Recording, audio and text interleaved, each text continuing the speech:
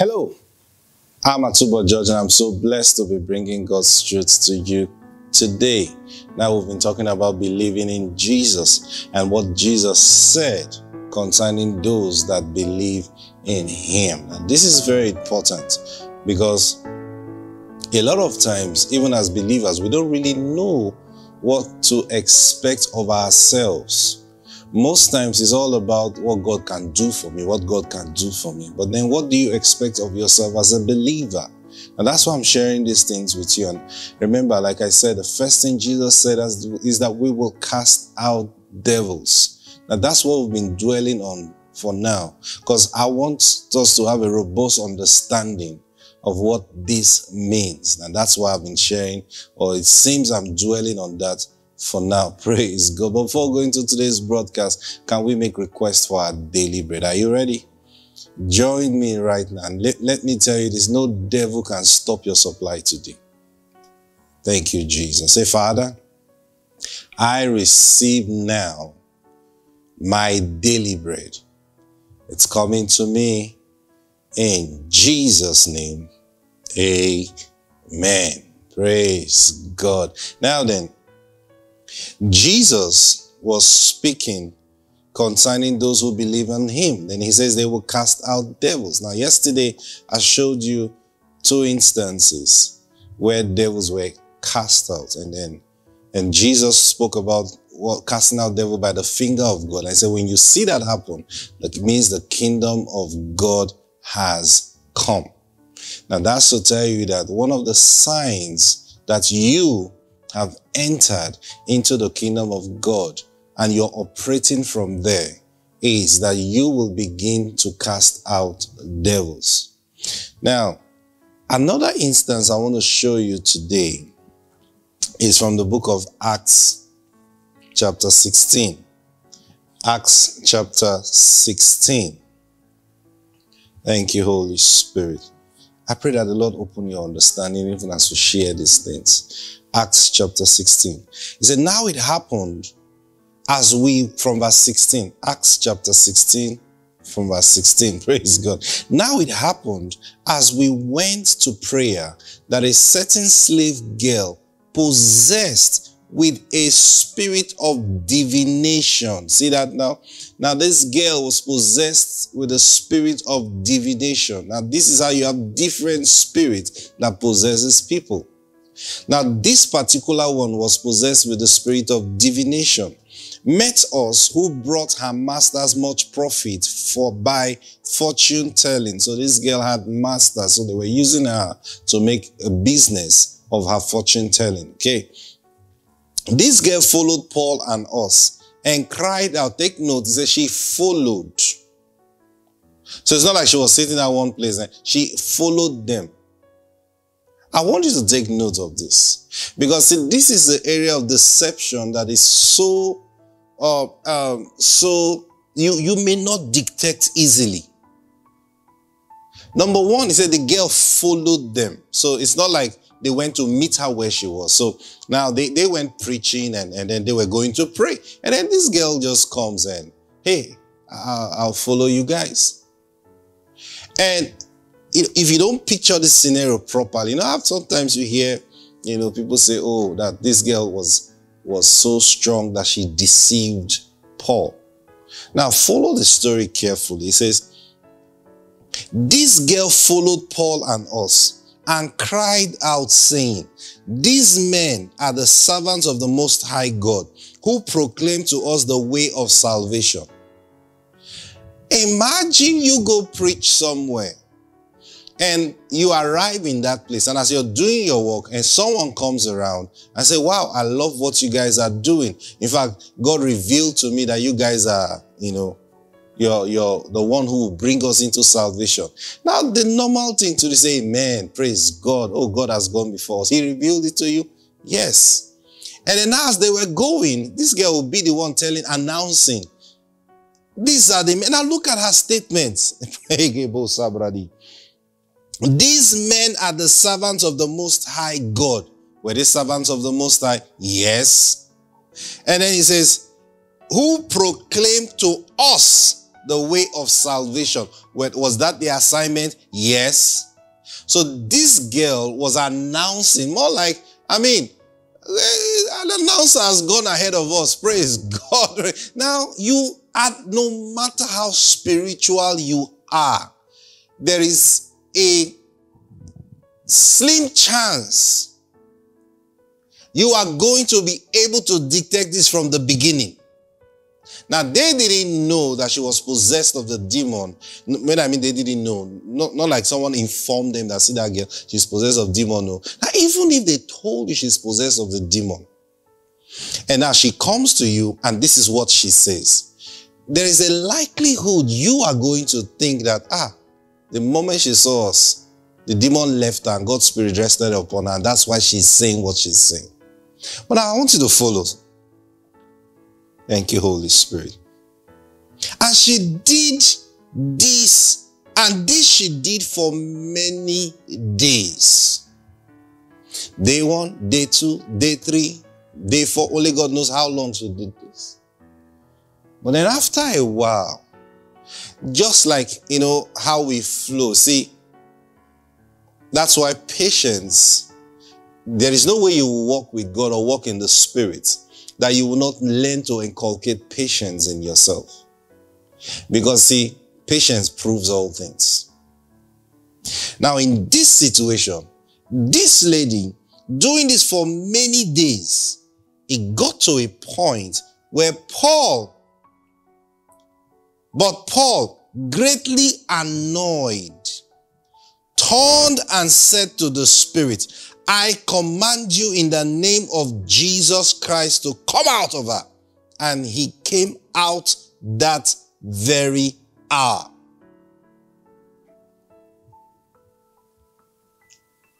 What happened to Paul? This girl is doing the Lord's work, as they would think. So, at what point did Paul realize that this is not normal, this is not right? You see, the consistency. Now, that's why you must not be so carried away by the praise of men. Now, this was the kind that comes from the praise of men. And now say, but what did she do wrong? Some people look at it, but the girl didn't do anything wrong. In fact, she was helping them, and maybe Paul just, shut down his destiny helper. Maybe God was even using the devil to announce them. No. The Bible says we are not ignorant of his devices.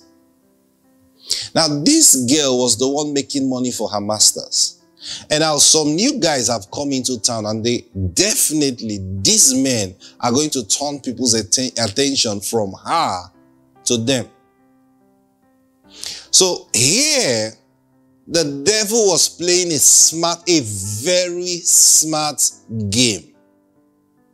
And what's the game the devil was playing? Here's the game. I'm not going to oppose these people. I'm going to pull back and let them do their thing. But then the devil is already thinking ahead, because when they finish, they will go. These men are just passing by. They are traveling evangelists. When they finish their work, they will leave town. How do I recapture everyone that they would influence with this their new way? Now, this is how Satan was thinking. So what is it? Let me side with her. Remember, she was already functioning by the spirit of divination. So people pay money to go to her, right? To tell them the things that will happen, okay? And of course, they would have run out of town if there was no percent of accuracy in what she was doing. You know what I mean? But being accurate doesn't mean it's the will of God. See that now? So here was the plan. Don't fight them. Act like you're siding with them. In fact, go ahead of them. So at the end of the day, when they do their work or they start doing their work and people see that truly these men came to show us the way of salvation. Now we have seen the way of salvation. Who told us that these men were going to show us the salvation? That girl. Oh, that girl, truly, she's very accurate. She prophesied about this man, and this man came and did exactly what she said. She must be very powerful. Do you see the picture now? Now, this is where the Holy Spirit comes in. And that's why I say you must be careful with the praise of men. Now, especially ministers, especially you businessmen, when you're becoming successful. There are demons that hide in this realm that you may not detect easily. When you start prospering, they will come around you and they will be the ones hailing you. Ah, come on. I mean, you can't do anything wrong. Just go on, go on, go on. You think that God is sending you helpers. You don't realize that they are already plotting your downfall in the future, or how to useless your work in the future. And some have attached. Now, imagine Paul not knowing and carrying this lady. How did you know that the Spirit of God told me, say, oh, come and join us. You will become the prophetess in amongst us. Imagine that. Many have done so. And they now have in the church people who operate by the spirit of divination. Now, these are demons they were supposed to cast out, but because they didn't know, they were not sensitive enough. Paul, at the beginning, it looked okay. But see, you see, Jesus said, by their fruit you will know them. So someone is prophesying and he's so accurate. Wow, wonderful. Jesus don't say, don't look at their prophecy. Jesus didn't say, don't look at the way they operate. Jesus said, look at the fruit. It's the fruit you should look at. I believe, because she did this for many days, I believe Paul was looking for fruit. Hey, how are you? I'm fine. Oh. Just that the last time I slept with a man, what do you mean? And then, you see, it's so easy to begin to tell, no, you can't be functioning by the Spirit of God and be living like that. No. And there are certain truths you must know about the Holy Spirit. There is no compromise in this matter, brothers and sisters. There is no compromise. It's either one has the Spirit of God or does not have the Spirit of God. Someone may look like he has the Spirit of God, but brothers and sisters, the Spirit of God has fruits. If he is there, he will produce fruit. If you think he is there, yet you don't see the fruit, don't try to explain it. He is not there. And that's how people get into compromise. Well, guess what? It is your life he's after. He is after your life. So you see, I showed you yesterday about the ones who come out to oppose you. Now that bad Jesus guy, he came out to oppose them. Now, he was stopping the man they were preaching to from receiving the gospel. Now, this particular one we're dealing with today is the one that comes with so much tricks. He comes like he's like you. He comes like he's on your side. Now, not just ministers, like I said, business people, whatever you do, the moment you begin to the moment you begin to rise in success, these demons come for you. Oh, they will talk good about you. They will do evangelism for you. But now you see someone walking with so much zeal, but then look for fruits. When you don't see fruits, then you know you're dealing with a demonic spirit. Yeah. If someone is functioning on this high level of, in quotes, anointing, and you don't see fruit, you see, because the higher you go in the anointing, the more you bear fruit. What did Jesus say? I ordain you so that you will bear much fruit. See that now? Much fruit. And the Bible is clear about the fruits. So you find out that there is no fruit. Now when I say there is no fruit, you look at it, there is no fruit. Now we're going to talk about the fruit later on this month, as we continue this. So I believe that's what Paul, because her accuracy on this other side looks perfect. But then she did this for many days. So it's enough. Now, if you're a careful minister, you won't just get dazzled with the act on the pulpit. You won't just get dazzled with the way one ministers or one functions in quotes, anointing. You be concerned how this person lives his life. You be concerned how this person talks. You be concerned. You see someone finish prophesying so accurately and functioning under the Spirit of God. And then the next thing, you after the service, you guys sit down together and you hear the foul words that are coming out of the person's mouth. Like, huh? Is this the same person? Say, I didn't know you can talk like that. I don't know. You don't know. Hey, you don't know me then. You don't know me then. Like, really? Brothers and sisters, look for fruits. If you don't see the fruits, don't look at how accurate this person is. You'll be deceiving yourself.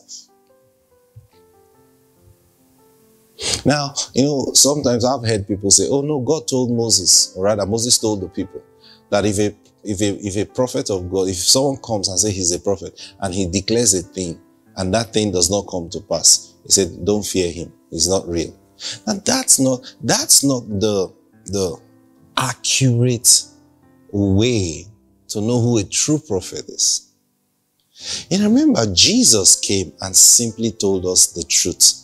By their fruit, you will know them.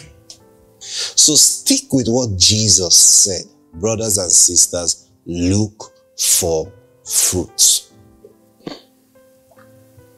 If you don't see fruits and you see high level of anointing, in quotes, you're dealing with a demonic spirit.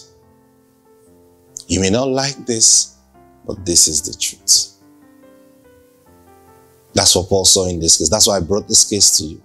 That was what was happening in this case. Powerful anointing, prophesying, anointed zeal. There was zeal in this lady because she was the one announcing. She pulled crowds to them. Remember, she was already popular. She pulled crowds to them. You remember also the case of the Simon when Philip went to preach. I think that's Philip that went to preach. And then this guy named Simon, he practiced divination and a sorcerer also. And then he was regarded that was in Samaria, right? He was regarded as one in fact, he was too anointed that everybody reverenced him. And when Philip got there, this guy, the Bible said this guy became Philip's shadow. He claimed to have gotten saved. So he was following him everywhere. Now, then they now sent for Peter and John. And Peter and John came over and to minister the Holy Ghost to them.